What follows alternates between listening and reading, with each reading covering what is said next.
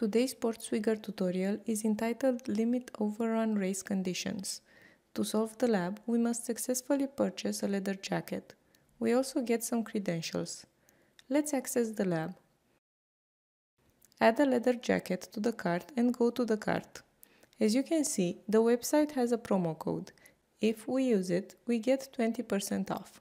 If we try using it again, we get an coupon already applied message. Let's log in to our account with the provided credentials. Username winner, password Peter. If we go to our cart, we see that it's empty. This means that the state of the cart is stored server-side. Because of this, there could be potential for collision. There might be a race window between when we apply the discount code and when the database is updated to reflect that we have applied the code. Add the leather jacket to the cart and apply the discount code.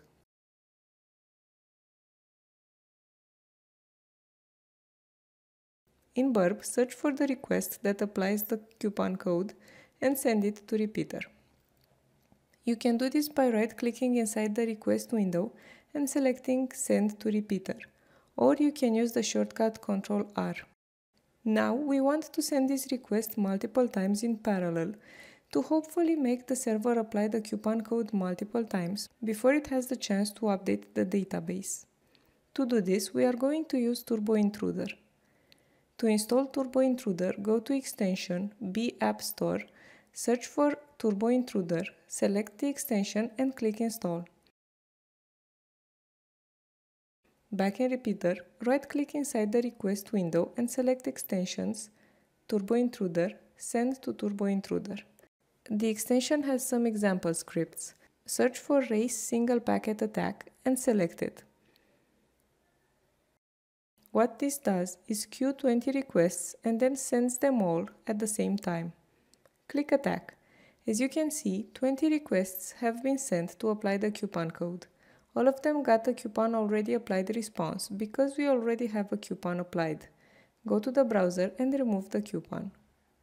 Now, if we click Attack again, we can see that some of our requests got a coupon applied response. We've managed to apply the coupon multiple times before the server has had a chance to update the database. Go back to the browser and refresh the page. The leather jacket is still too expensive. Remove the coupon again and retry the attack. We will have to do this multiple times until we manage to get the leather jacket under $50.